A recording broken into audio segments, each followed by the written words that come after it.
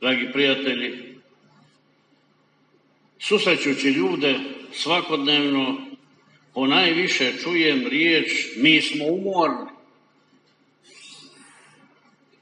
nemamo snage, padamo. Pa zato smo i došli u crkvu.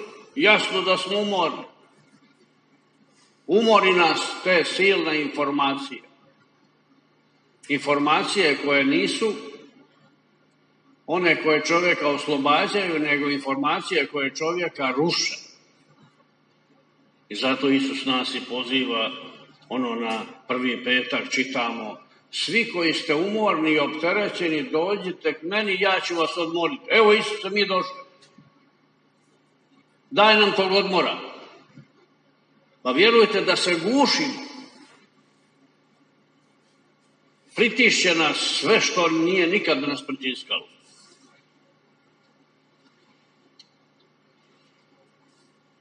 Mi smo ovdje. Bogu smo zahvalni za minuli tjedan koji obilježava velika vrućina, a sunca koje nam je Bog besplatno darovao. Zahvalimo Bogu što se dično ime Hrvatskog i olimpijskih igara čuje po cijelom svijetu. Zahvaljujući našim hrvatskim športašima koji su ponosni na svoj hrvatski dres i svoju ljubav prema domovini Hrvatskoj. Oni su pronijeli hrvatski stijeg za koje se stoljeća ginulo i pjesmu Oj ti vilo velebita, za koju se robovalo po svim zatvorima Hrvatske. Hvala ti Bože za to malo slave i ponosa. No ipak središte naše života je ovo, oltar. Razni oltari, kameni, drveni, ali svaki je središte. Pa sam bio župnik u Tornicima, onda sam završio crkvu i treba je iznutra urediti. Doveo sam jednog arhitekta iz Zagreba, iskusnoga koji je prošao cijelu Europu, mnoge crkve vidio. I ja mu kažem, ajde ti sad ovu crkvu uredi iznutra. Ali kaže, nećete vi meni ništa predlagati, sve ću ja predložiti. Možete. I on je tako uredio crkvu i rekao mi jednu rečenicu, vlč. Marko. Sve mora ići prema oltaru. Kad ideš u crkvu, nigdje nemaš ostaviti oči na nikoj boji, samo oltar je središte. I tako i bilo. Nemaš se samo ravno na oltar na središtu. Nema folklora, nema zavjesa, nema crno, bijelo, žuto, zeleno. Evo, to je središte. Ja sam zahvalan čovjeku jer je i mene naučio što je središte kao svećenik. Dragi prijatelji, dragi vjernici, draga braćo i sestre, mi smo sada u središtu svoga života. Bože, pomozi nam da vidimo što je to što će me danas obradovati. Oltar je središte u svakoj crkvi. Što je središte u vašoj kući? Imate li križ? Imate li možda, ja bih volio nakon mise da mi neko kaže, ko od vas ima sliku blaženog Alojzija Stepinca u svojoj kući? Ja znam u mojoj župi da imaju 3 koje sam ja poklonio. Ko od vas mladih, malo ih je ovdje, ima krunicu u torbici? A ko nema mobitel? Vidite, to je novi čovjek. Bože, daj nam tog odmora. Isuse, i ja sam umoran. Moram to priznati. Umoran sam jer padamo, ne mičemo se, ne podižemo se. Podigni nas, Gospodina. Podigni nas danas kod ovog oltara. Svi dignimo ruke, svi kleknimo. Bože, pomozi nam. Znam da smo griješili. Griješili su Izraelci, čućete danas. Izlaze iz Egipta, prelaze Crveno more i odmah prave zlatno tele. Žene dale narukvice, sve što su imali, sklepali tele. i klanjaju se. Bože, oslobodi nas te teladi, naše teladi, našeg idolopoklonstva, a klanjamo se svemu i svačemu. Isuse, oprosti nam, oprosti meni, svećeniku, što nisam jak, što nisam čvrst, što nisam tako čvrst u tebe uvjeren da mi ništa nije teško. Danas ću se malo poslužiti Starim Zavjetom više nego Novim, jer sam vidio u njemu nešto što se provuklo kroz to cijelo izraelsko izbavljenje iz Egipta do obećane zemlje i tako nešto i mi danas proživljavamo svijet u kojemu živimo. Dakle, čuli ste, izraelska zajednica počela je mrmljati. Ovo da smo pomrli u zemlji egipatskoj kad smo sjedili pokraj lonaca s mesom i jeli kruha do mile volje. Zamislite vi što je čovjek. Mesa hoće. Ono će uživati. A rob svezan i ruku radi. I Bog ga oslobađa. Bog kao da dolazi faraonu i kaže, hoćeš ti pustiti? Ne, da on onda zla pošalje. Djeca umiru. Idu preko Crvenog mora, nikom ništa, prolaze ko kroz suho polje. I ne vide, to je važno, ne vide da i Bog vodi. To je problem, ne vide da i Bog vodi. I opet hoće nazad u Egipat, hoće one lonce mesa.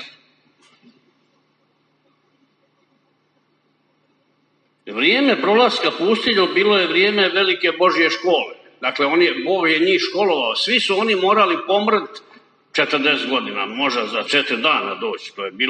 To je simbol, putovanje, to je čišćenje od svega onoga što su oni dobili kao robovi, bezboštvo, sve ono prljavo, sve ono jelo, pilo, ništa srca, ništa uređaja, uređaj za čišćenje srca propalo.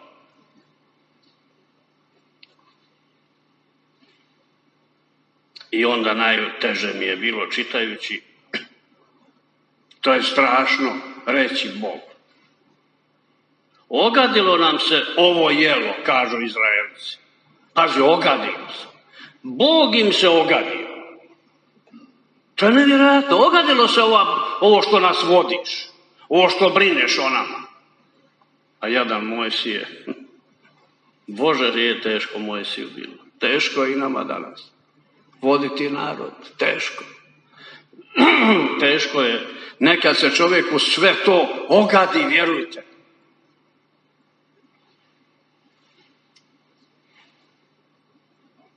Ogadio im se prijelaz preko, pazi, ogadio im se čist prijelaz preko Crvenog mora. Ogadilo im se čišćenje kroz pustinju. Ogadilo im se sloboda, robovi bili. Ogadio im se mir, duše, mir, srca moga. Prave zlato tele, rekao sam, i zaboravljaju na sve ovo Božje vodstvo, na tu Božju pažnju. Znate, ono nekad vam dadne nešto, djetetu vi dadnete, pa dijete zaboravi reći hvala, kaže baka, reći hvala, vidi ga. Pazi, za pola bombone baka viče, reci hvala, a za vodstvo 40 godina ništa. To je čovjek. To je taj tvrdi čovjek bez Boga. Što misle da svećenik kaže, ogadio mi se post? Mi ne postimo više. Uživamo, mlade mise. Pevajte. Da. Ogadilo mi se siromaštvo. Ogadilo mi se ispovjedanje da ja kažem, pa Bože jedini, pa znači Boga sam... Ne može to reći. Ogadili mi se sakramenti. Ko će ići onu baku? Neko jutro sam išao. Sestra medicinska sjedi i stoji pokraj te bakice 95 godina i pumpa kroz prsa da drži je na životu dok je ja pomažem. Gotovo, aparati zvrče, nema života. Ona nju da bude živa. ste vi te, sve ja kažem, sestro, pa vi surađujete s Bogom. Držite na životu, čovječe, pa ja sam se izbezumio. Hvala joj.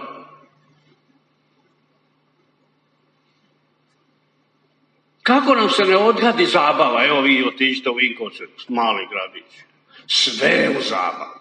Sve. Što god može, što ne može odat, koliko će plaće, joj, ja više ne mogu. Kako im se ti izlaznici ne ogade? Ajde reci. Kako im se taj mobitel, nema ga ovdje, da ne ogadi, kad sad ga baci u bunar. Kako nam se, recimo, te cajke ne ogade? Kako nam se psovka ne ogadi? Kako nam se flaša ne ogadi? Pijanci koji, o Bože, da bi metu namazali nečim u flašu, kaže, on obliže i opet pije. Žena neka namazala nečim ljutim. Kaže, dobro, rakija, ali sam malo ljuta. Opet pije. Ogadilo im se kruh Boži, a ovo neće.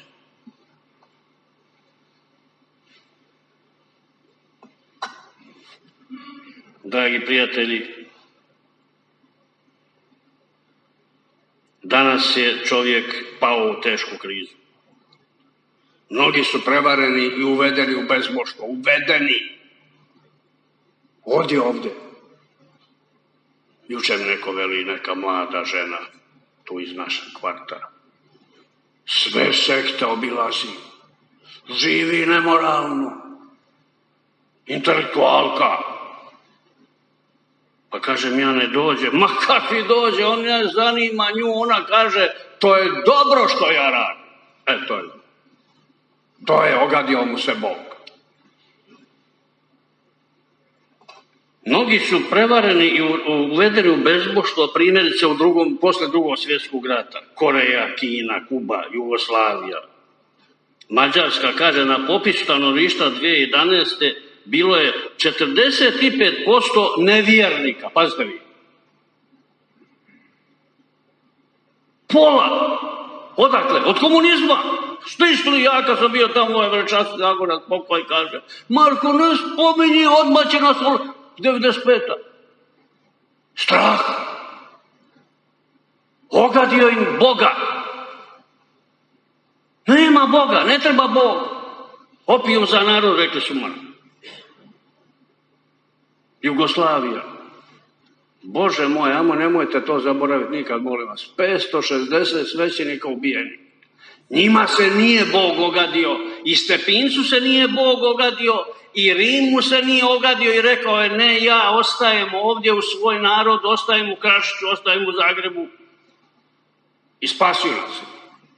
Danas smo mi katolici, bili bi ko Sjeverna Koreja da nije. Bili. Jer mi smo mala zemlja. Hvala Stepincu. Zato nabavite sliku Stepinčevu brzo u kuću. Ja kad odišam blagoslov kuće, ja izgledati imaš li Stepincu. Di ti je slika? Vjeruješ, ne moliš nikad njemu, nikad. Obratimo se njemu, Stepinče. Ti si mučenik, ti znaš kako se treba boriti protiv zla, protiv bezboštva, protiv kuge, nevaljalosti. Pomozi nam, gotovo je. Ogadilo nam se ovo jelo, zamislite što Bog može se čovjek ogaditi. Trebaju to znati mladi svećenici, da je naša crkva u Hrvata počiva na mučenicima. Biskup Štadler, nadbiskup Sarajevski, išao u Rim da traži, znate, u svakom oltaru ovdje imate moćnik od nekog sveca, vjerojatno od Vinka Palotija ovdje ima. Na tom moćniku stoji kalež, na kosti mučenika, jer prikazujemo žrtvu Bogu sa kosti mučenika, kao što je Sveti Petar u Rimu, na kostima Petrovim je oltar. Tražio je u Rimu kost neku, krv, prst. Kaže njemu papa, idi ti kući u Bosnu, gdje god zakopaš, naći ćeš kost mučenika. To je to. To je naša zemlja, mučenička zemlja, kost mučenika na svakom metru. To treba nam.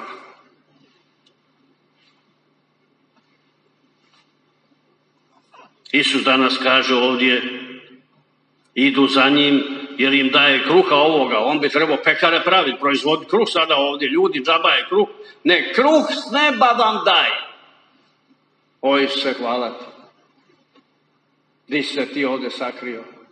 I dođe neka majka, stara žena, jadna, bolesna i klekne, kaže Isuse, a znaš ti šta znači kad ona njemu kaže Isuse, ja tebe volim. Pa taj Isus kao da iskače iz ovog svetohraništa i viče, ba hvala ti. Ko mene još voli, kaže Isus. Svi ste me pogazili.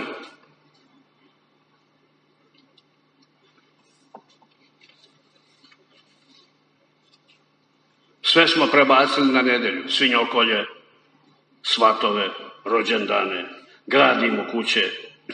To nam je podigla Evropa, to nam je ponudio sam Antikrist. Samo vrijeđajte Boga na sve moguće načine.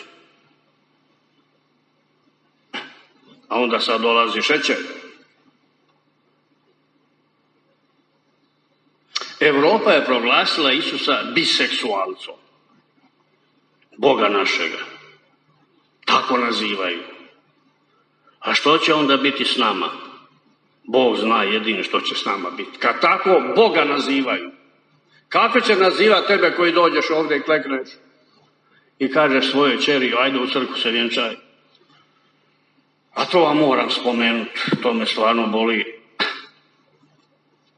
Ja sam jednom prilikom bio u jednoj dvorani za svatove. Pa sam rekao toj osobi, fino tamo gdje mladenci budu, staviti jedan veliki križ. Kaže, planiramo to staviti, katolici, vjernici. I ovih dana odem ja, to i pozdravim, bit će neki svatovi. Dojem ja, vidim, nema križa. A ono ispod ovakve lampice, neki cijeli tepih ili neka zavjesa, puna mali lampisa, prekrili križ. A vjenčali se tu u našoj crkvi. Slušajte me dobro, prekrili križ, a vjenčali se u crkvi. Pa nema tu sreće. To je ovo što kaže, istjerali Boga. Ali mi još ona veli, taj par, nije ni to, ali kaže, jednom prilikom nedavno vjenčali su se kod nas u crkvi i jedno od tog mladenaca imaju u kući duhovni zvanja i ona je rekla, hoću da prekrijete križ. Svatovi. Pa dokle smo došli? Do kraja. Gotovo. Jer se slažete vi da je ovo nacionalna sramota? I da ja dođem tamo moliti Boga, ja bih rekao, mala, otkrij križ, onda ću moliti, inače došu kući. To bi bila prava pouka, ne bi više niko pokrio.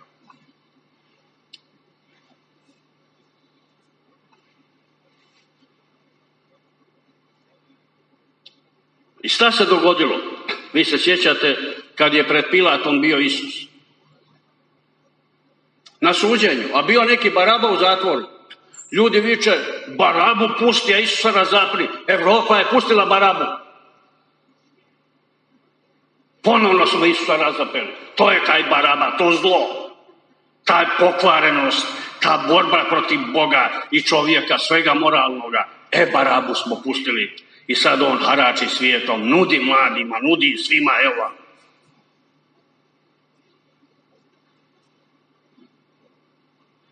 To traži svijet. Nema nacionalnog, nema duhovnog, nema identiteta hrvatskoga. To traži svijet koji se hrani pornografijom, alkoholom, drogom, tetovažom, piercingom, crta na sebi budalaštine. Bože, to su ružni.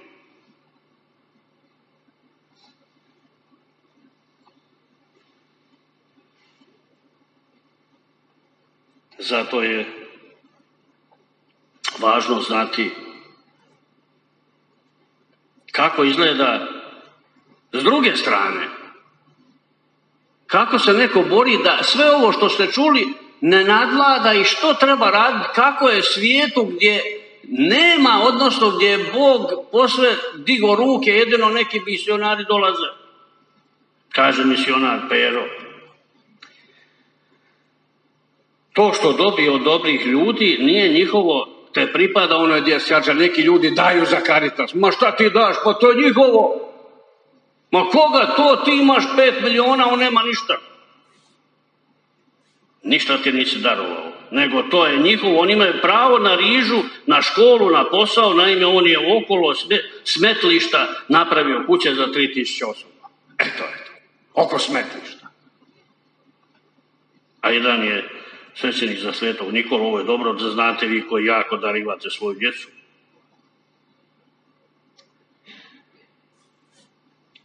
Uzalud i dalje su neki, dakle on je rekao da izraelski narod sa manom hranjen, sa ovom što ste čuli da je Bog, Isus, Bog nahranio ljude, zapravo svome egu, kad daju roditelji velike poklone, vi dajete svom egu, darivate omote veće od samog djeteta.